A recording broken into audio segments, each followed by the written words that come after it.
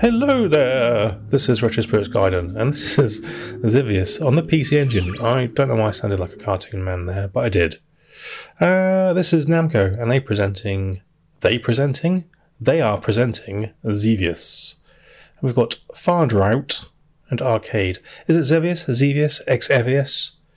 Who can say? No one knows for sure, not even Namco.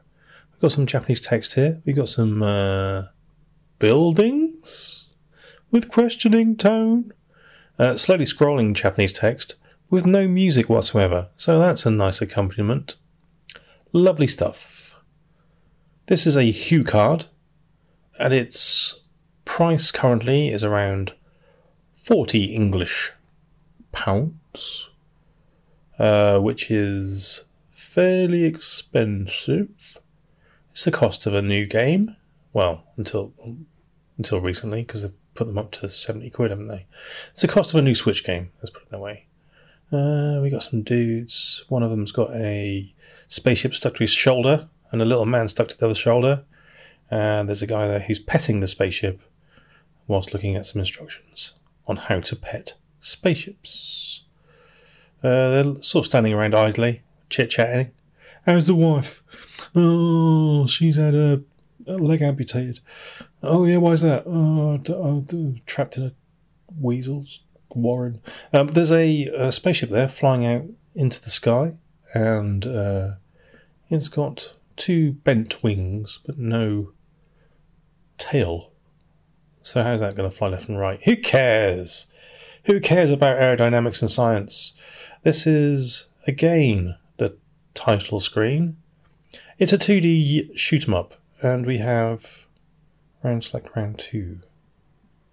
Don't know, we've got a Star Destroyer, and we've got a laser cannon and bombs. Yes, it's a 2D shoot 'em up, and it's quite manic.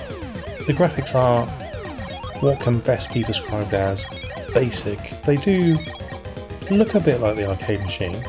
The spaceship I'm currently piloting doesn't look anything like the XEVIOUS arcade spaceship, but it does on other levels. So this isn't a direct arcade conversion, I don't think. I'm not a huge XEVIOUS arcade fanatic, but I don't remember any of this happening. The graphics are, like I said, similar to the arcade in terms of you're flying over like woodland areas and static rivers, and you've got the same weapon set you have in the arcade where you press a button to fire and a button to bomb.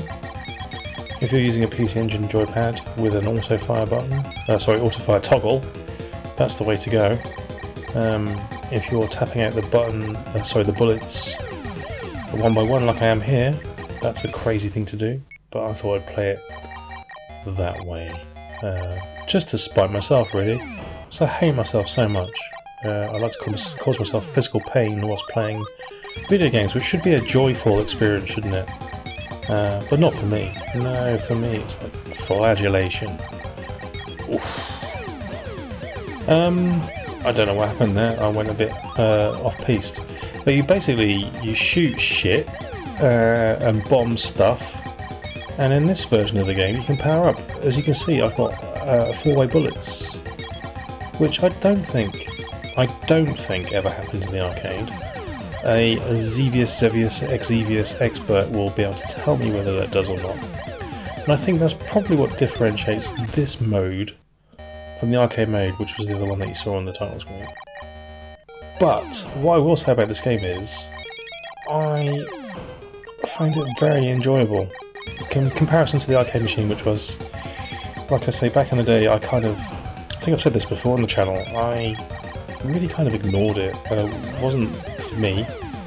But this version I'm finding pretty fun. It's a bit harder than the arcade machine, there's much more stuff flying around. The addition of power-ups does make it more enjoyable, in my opinion. And the arcade mode that's on here, I don't think it's a conversion of the arcade machine. I think it's another kind of take on XEVIOUS XEVIOUS, using the arcade rule set and sort of graphics, but not a identical representation of the arcade machine in any way, as far as I can tell. But then I'm not an arcade XEVIOUS expert, like I said. I used to steer well clear of it in the arcade because it was well, just a bit ugly for your money when I could be playing R-Type instead. But on the PC Engine, I'm enjoying this game immensely. So yes, like I said, it's 40 quid. The music is more interesting than the arcade machine. The arcade machine, from what I remember, was just plinky plonky.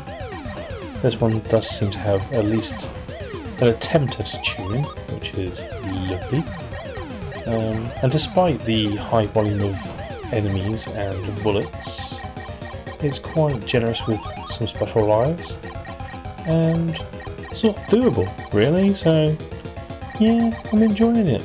There's some random stuff that happens which I don't quite understand, like at some points you get like 2 things that kind of stick to you. I don't know what that's about. There's different spaceships at the end of the like a stretch of game time, which you can destroy, different shapes. There's like a gun emplacement on one of the levels, and then like a standard sort of XEVIOUS battleship on another one. So yeah, it's a bit random if you are aware of what happens in XEVIOUS. And I'm going to say that the 3 ways every single time because I don't know how to say that word. Maybe I should just call it Shooter A. These black things that come down the screen that fire multiple bullets at you are irritating. Oh, here's a standard shooter game number 1 boss, or whatever I said I was going to call it. XEVIOUS. I can't seem to kill it though. I think I've got to bomb the glowing bits. I'll get more bombs right down its glowing orifices. Oh, it's just going to sod off. Well, screw you, buddy. That may be a boring for you, but that was a difficult fight for me. Didn't care though, did he? He just went. Didn't like look at me. You're ineffectual with your shooting prowess. I'm getting out of here. So, yeah. The one thing I often wondered is it possible to destroy these rotating blocks that fall down the screen? I haven't been able to do it yet. I don't know if it's even possible. Right, so that was, as far as I know, Fardrout. What's happening here? Oh, we've got Star Destroyer. We've reset the game, and we're going. No, we're going reset the game. Yeah, the front end's a bit torturous on this. Let's go. Let's pick the arcade. Pick the arcade one. Go on. Pick the arcade. Go on, do it for me. Yeah, baby. That's right. Arcade version all the way. So here we've got the. I think this is the XEVIOUS spaceship from the original arcade. And here's the plinky music. Yeah, so it's got the plinky music from the arcade. This level layout's not the same though, is it? Hey? Hey, you arcade experts out there. Same enemies, same plinkiness, but not the same layout, right? Am I right? Or am I wrong? Please let me know via postcard or carrier pigeon. But yes, I'm enjoying this game immensely. The arcade version had a vertically oriented monitor, so you had a lot more vertical space. This one's a bit more difficult because it's horizontal, but it still plays a nice shoot-'em-up game, and I kind of like the old school stylings. Actually, do you know what? As I've got older, I kind of appreciate games like 1942 and this a bit more. I was a bit harsh on it back in the day, I feel, but now, yeah, I kind of enjoy it. So there we go. It's a 40 quid cue card, and I've had a lot of fun with it since I bought it. I wouldn't say I'm an expert at it. I can't clock it yet, but it is a cool game.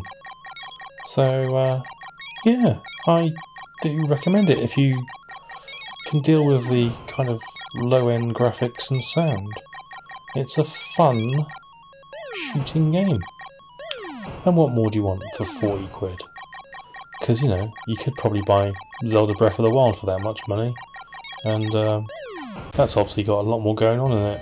But can you shoot geometric shapes made out of 16 by 16 pixels in that game? Do you have naive looking drawn trees that aren't drawn in a proper perspective for where you're viewing them from? Absolutely not. So if you want that stuff, get XEVIOUS. And if you want something which isn't that, go and buy something else. Alright then, recommended by me. See ya!